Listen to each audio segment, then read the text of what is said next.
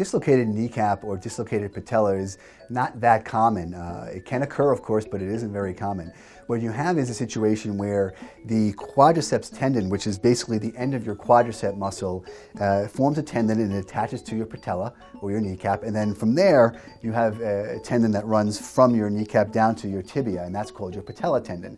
We're mostly concerned about your quadriceps tendon. There's a groove inside your bone. It's called the femur, and that allows the tendon to glide in and out of very well. But if there's a dislocation, that tendon actually pops out of that groove, and the response is an immediate pain and swelling. It's terrible.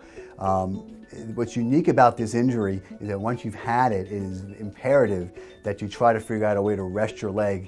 And by resting your leg, we're talking about resting it in extension. If you see a doctor, they may even prescribe some sort of an immobilizer for you to keep your leg in extension, meaning keep your knee straight. All right, this will allow the tendon to heal and heal a little bit quicker, and it can also help just with the swelling issue as well, just kind of keeping your leg free of motion and your knee free of motion. So the first step is always going to be to rest it and keep it immobilized. 3 to 5 days is usually recommended.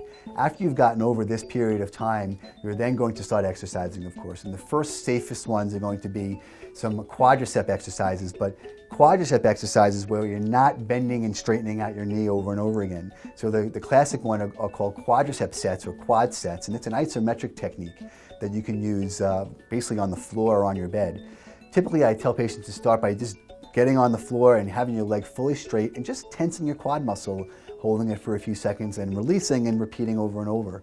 Once that exercise has been perfected, you might want to sneak a towel just underneath your knee, and that just puts the knee in a little bit of flexion now. So now you're challenging the tendon a little bit more, you have the knee in a little bit of flexion, and you're still going to try to accomplish the same exercise.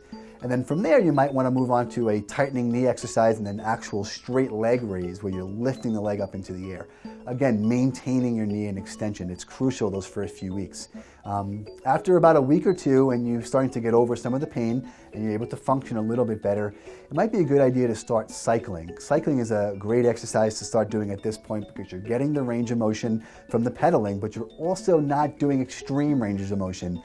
So it's safer, and then of course you're getting your quad and hamstring workout from the bike. So the first step is definitely rest, and specific rest where you're keeping your knee in extension, followed by some quad exercises, and then followed by some cycling.